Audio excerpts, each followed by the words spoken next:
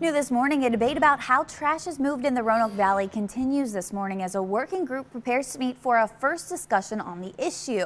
The working group was formed by the Roanoke Valley Resource Authority with the goal of analyzing which is the best method of transportation, whether it's by rail or truck. Now, it's a debate that continues this morning after a plan to shift from train transport to truck transport was put on hold earlier this year due to questions about cost effectiveness. For now, the current method of transporting the trash by train from the transfer station to the landfill will remain in place until the working group can agree on what's best for the Roanoke Valley.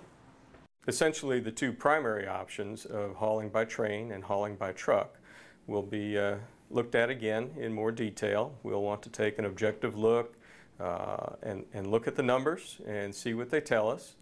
If there are variations of those options, we'll want to look at that as well.